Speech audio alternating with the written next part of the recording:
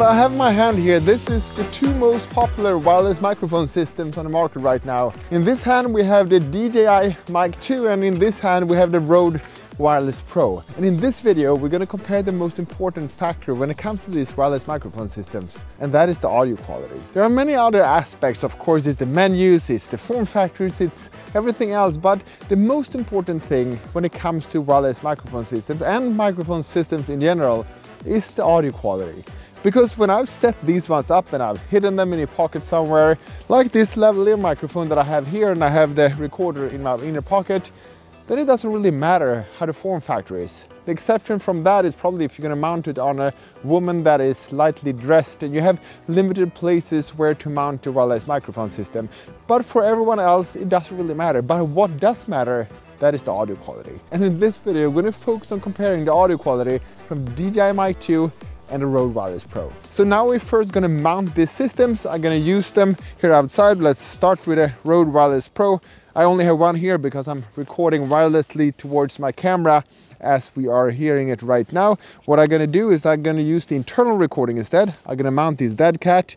To mount the dead cat on the Rode Wireless Pro, we need to line up these little things with the dots here, and then we just try to fit it, and then we try to twist it. This is a little bit annoying because sometimes it just doesn't really want to fit. Okay, there we got it. And now it's very well attached. And when we have that one attached, I can put it in here and I can close this lid and everything works. So that is great. So we're going to put that one here on my lapel. Just put it right here, because then we can put the DJI mic on the other side. So let's put this one to the side and then let's open up the DJI Mic 2 case. So in here we have this little aluminum case. We open it up and then we're gonna make sure that everything starts up. And here we can see that we have 7.9 hours left on this one and we have 0 hours left on that one. So if we take that one and we're gonna use it and we haven't paid attention to this, the internal recording will not start. And for me, this is a really bad thing, that it doesn't overwrite the oldest recording. The Rode Wireless Pro, however, when the storage is full, and that storage is a lot bigger than the one on DJI Mic 2, well, then it's overwriting the oldest recordings. You will always have the latest recordings saved on the Rode Wireless Pro. On this one, we now need to go into the system and menu and try to erase the recordings, because if not, we can't record anything. So let's see how we do that. Let's put these one to the side, and I guess we need to take both of them up from the charging case, and we also need to take up the receiver from the charging case for that one to start up, so we can actually access the menu. Here we can also see that one of them is recording, the other one is not recording. If I try to record that one, it starts and then it stops, because we don't have any storage left. So then to erase the internal recordings on this one, I need to swipe down. I need to go to the transmitter settings, go to storage, and then we swipe to the side to format the internal recording. Formatting complete. So now I need to confirm that formatting is complete, but I didn't need to confirm that I actually wanted to format. Okay, it's complete. Now we have 11.2 hours. The internal recording has not started, but if I go back to the home screen again, I can swipe up on the right one and I can start the internal recording. So now we have the internal recording going on both of these two microphone systems. So now it's time to put on the wind muff. The wind muffs on the DJI Mic 2, they are super easy to attach. I just plug them in like this, and now they are attached. They actually go into the 3.5mm hole here. And if you would like to know everything about the DJI Mic 2, then I recommend you to watch my complete beginner's guide, the complete beginner's tutorial of the DJI Mic 2, and I'm gonna link to that one in the description box below, so you can watch that one later. Let's put on the other dead cat as well, so we don't collect and record all these. We don't have much wind here today, but all this little breeze, and when I'm gonna walk later in this video, then we're gonna record all of that, and I don't want to have that to destroy my audio. So now with the wind cats put on, then we're gonna turn on the noise cancelling feature. Well, no, it's actually not a noise cancelling feature, it's a noise reduction feature. Many call it a noise cancelling feature, and I did that in my beginner's tutorial as well. They are meant to reduce the noise that is in the background, not cancel it completely out. So it's a noise reduction feature. And to turn that on, we can see here we have this. To turn that on, let's turn that on this one. I just pressed the on and off button once. Now this one is flashing yellow greenish instead of just green. That means that the noise cancelling feature is turned on. So let's put that one on this side like that. And then I'm gonna put this one, well, we hardly have any space left here. And for the rest of this video, we're only going to use the internal recordings on these DJI Mic 2 and a Rode Wireless Pro, because when I feed the audio through my camera, I'm not going to benefit from the 32-bit float internal recording, and we would like to have that to get the best audio from these wireless microphone systems. And then up to the right here, I'm going to write what audio system the audio is coming from. So first we're going to start record here in the forest, because here is pretty quiet. We only hear some birds and things, so we can hear how the microphones are picking up the surrounding noises, because sometimes we maybe would like to have that. We don't want to cancel things out. I usually like to have the surrounding audio a little bit. There are very few times when I actually would like to cancel that out. I would like to have the surrounding to be quiet, but I can get the room tone in. There are some situations, of course, where I really would like to have the noise cancelling or noise reduction feature. So that's why we're going to try that out also. So first, let's just be quiet for a little while so we can hear how it sounds in these three systems.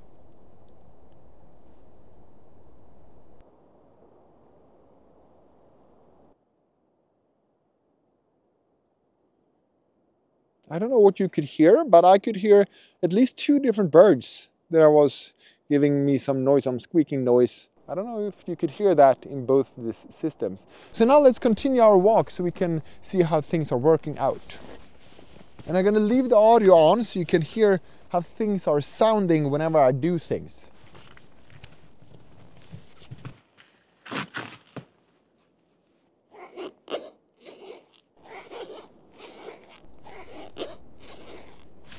Okay, I've been walking about 20 minutes just to get here. And this is, by the way, one of the best water bottles I've ever had. This is a Camelback insulated one, and it stores about 1 liter of liquid. And even about 6, 7, 8 hours later, my sparkling water is still cold. So I really love this one. It's not sponsored at all by Camelback or anyone else. I just really like this bottle. So if you would like to have a really good water bottle, I'm gonna drop a link to that one below. And actually, what I really like about this one is a big hole. So just unscrew it like this. But what's really good is that it's magnetic here. So it snaps here. So whenever I drink, this lid doesn't fall in my face that it does on some other kind of bottles. I really like this one. I'm ready to go.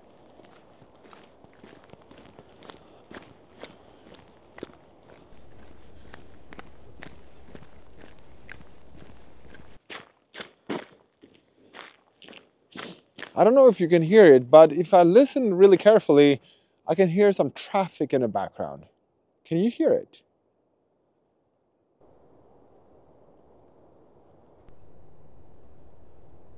So that is something that I'm picking up. So it's interesting to see if these microphones are picking that up or not. And can you hear the birds?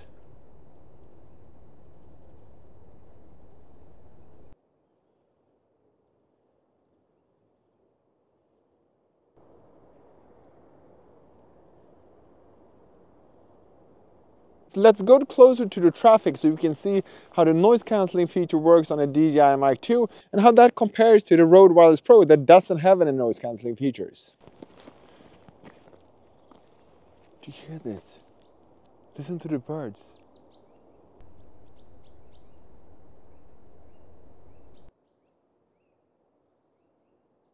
That's so pretty. So if you like to record audio effects and things, let's see how it's picking up if I'm just playing with the snow a little bit. So here we have some snow.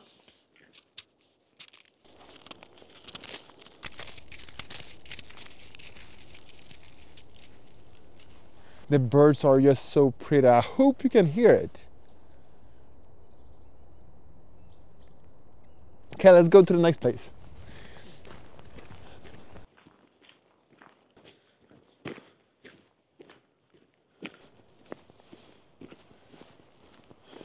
And to find my way back, I'm actually using the backtrack feature on my Apple Watch Ultra 2.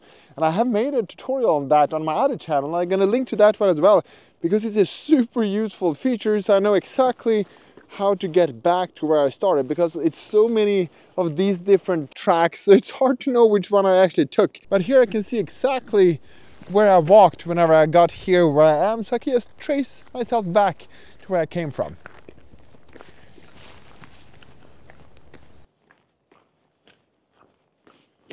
It's a beautiful day. I really didn't get to use my sunglasses, and the only thing I regret that I didn't brought was my ice bug shoes with studs built in. But that's how it is. So how does it sound when I'm walking and talking at the same time? Is there a difference? Please let me know in the comment box, because I have no idea. Let's just walk a little bit again so we can hear the difference.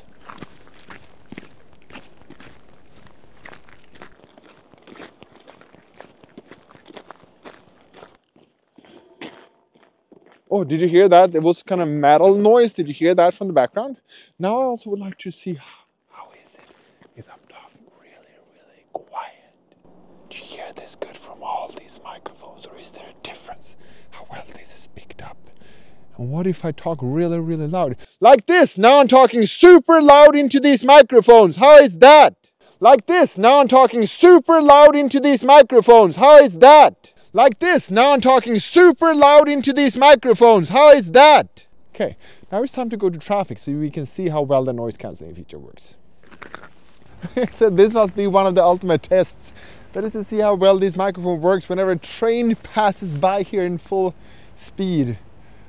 Hopefully there will be a train passing by in full speed. I don't know. I saw one just when I pulled up here, but it can't be the only one today, is it? So how much ambient noise do we pick up now? Do we hear the traffic in the background on all three microphones? Now we have a plane that is just leaving here from the platform. Do you hear that train at all, or is it filtered away? Let's see how it sounds and how well my voice is going in if I'm not talking too loud. Far from full speed, but at least it was a train. Let's see if we can get one in higher speed soon. I just would like to talk a little bit about audio and film and video. I mean, it was a long time since we went away from silent videos. How do you hear my voice now when this announcement is talking in the background? There is some train coming. So as I said, I mean, it's a long time since we went away from silent videos, but radio, well, that is still around more than ever before. So it's pretty obvious that audio is more important than the video quality. So if you're going to put money into something, put it into good audio, because video, well, that phone is good enough, but when it comes to audio, you need something that is picking up really good audio. So I should recommend to pay more attention to the audio quality than the form factors and menus, setups and such, because that is something that you do once. I mean, the menus you probably do once, and the form factor, I mean, it's very seldom have it like this. You maybe have a lavalier microphone or something instead. But the audio quality, how it sounds, that is something you have to live with forever. Now we actually have some wind also. Let me put myself towards this side, because that's when the wind is coming from, so we can see how well the wind maps are working, if we hear any difference.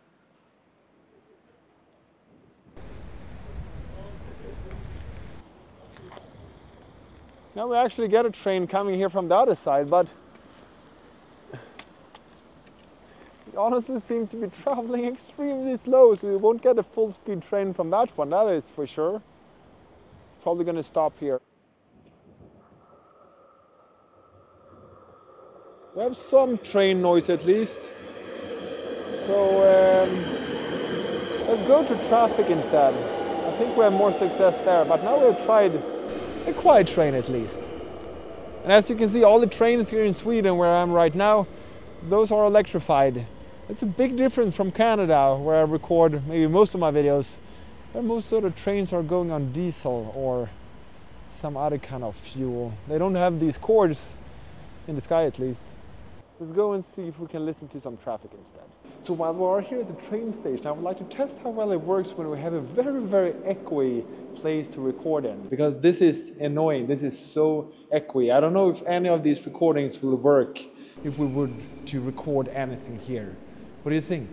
Of course, we need to try to record in a car as well, where we just have the engine running in the background. We have some fan noise as well, and we can see how well this sounds.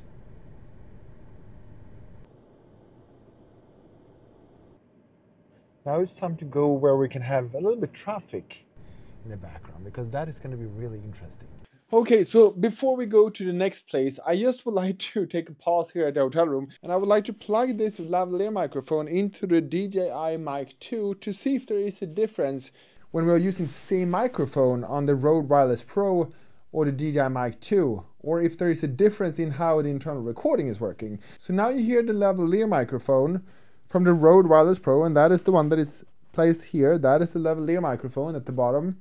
So now let's unplug this one, and now we're gonna plug that one into, let's take the one that has, this is the non-noise cancelling one. Let's take out that furry, and then let's plug in this lavalier microphone here. And now we can see how this sounds. Is there a difference? So is this the same audio quality that we have on the Rode Wireless Pro? Let's switch back again. So this is the Rode Wireless Pro. This is the DJI Mic 2 with the lav microphone. So this is the Rode Wireless Pro, and this is the lavalier microphone. So this is with the lavalier microphone plugged into Rode Wireless Pro, and this is the lavalier microphone when it's plugged into the DJI Mic 2. Now it's time to go to the next place. This is one of the most heavily trafficked road I could find here, and I really feel that I need to talk a little bit louder for the audio to go into the microphones, especially if I had to talk to someone that was standing beside me here. This is how loud I probably had to talk for the audio to go to that person and to be understood and such. Whoa, it's almost scary when the truck is driving under like this. So how well is the microphones working here? Let me be quiet for a little while so we can see how well the noise cancelling feature works.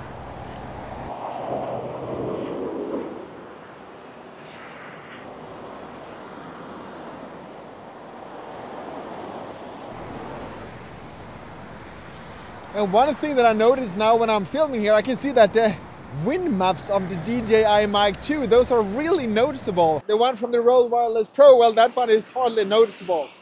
I can imagine that this is a situation where a news reporter, for example, has to be standing and recording something when you have all these noises around you. So what audio system has the best audio now when we've tried all these different scenarios? And let me try, I'm just gonna unplug the onboard recording on the camera as well so you can hear how that sounds.